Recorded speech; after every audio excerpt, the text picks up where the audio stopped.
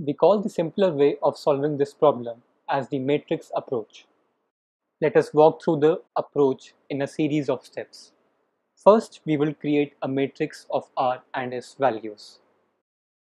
Next, let us start filling in the matrix with the corresponding CRCS values. For R equals 0, S equals 0, I would have C0, C0. For R equals 0, S equals 1, I would have C0, C1, and so on. Now we will refer to the elements along the diagonal of the matrix as the diagonal elements.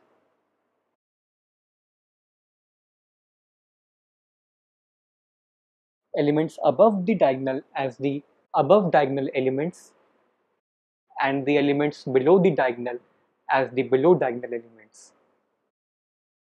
Now it should be clear by observation that the elements above the diagonal and the elements below the diagonals are equal in value. For example, this C1 C0 equals this C0 C1, this C2 C0 equals this C0 C2, this C2 C1 will equal this C1 C2. Therefore, below diagonal elements equal above diagonal elements.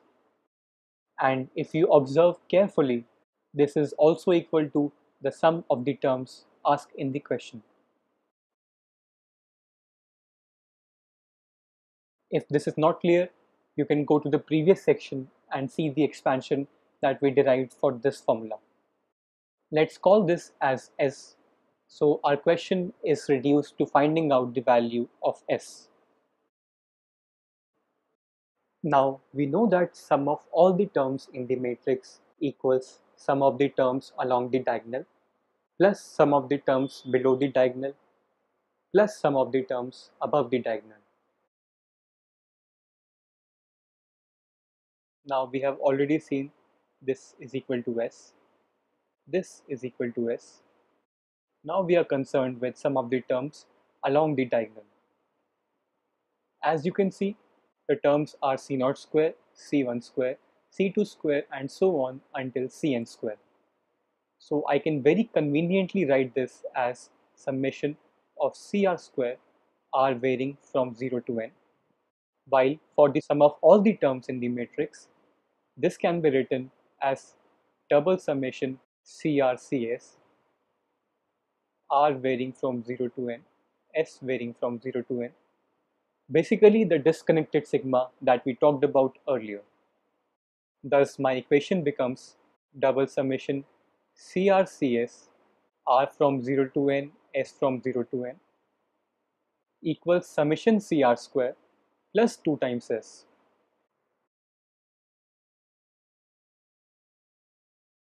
We have already solved for this double summation and know that this equals 2 to the power 2n, and this summation equals 2ncn.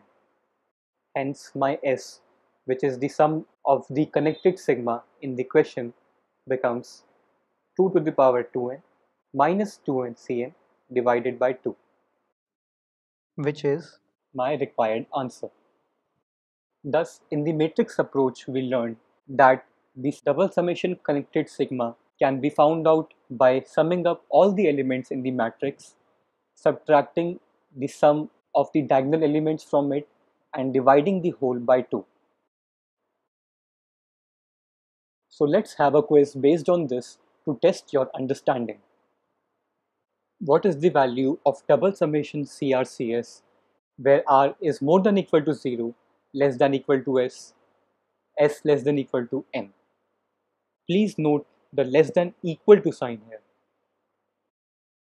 Your options are the following: